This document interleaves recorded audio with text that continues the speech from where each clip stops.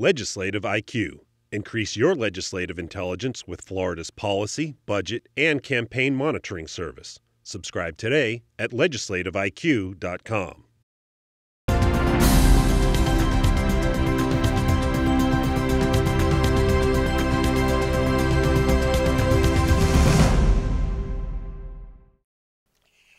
The majestic monarch. Millions are on their way to Mexico, and year after year, one of their favorite resting places is here in St. Marks along the Big Bend of Florida. Normally, the monarchs live just a month, but a hormone kicks in when the temperature drops, extending their life to 7 or 8 months, making the migration to Mexico possible. Like that one. Oh, no.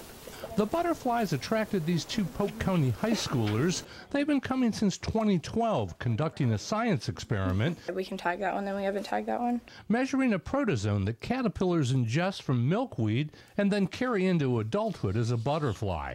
A lot of farmers are applying more pesticides and everything to their crops and killing milkweed because it is invasive.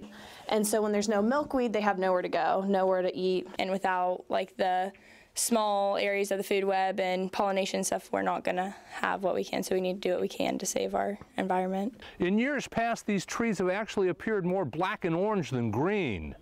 Cheryl LaChance says this year's crop is small, really small. See the canopy on this one here where you have a few of them? Yeah. Times it by about 20, 30. The butterflies return in the spring, lay their eggs, and then die, only to leave next year's migration to a new generation of monarchs. Reporting from St. Mark's Wildlife Refuge, I'm Mike Vasalenda.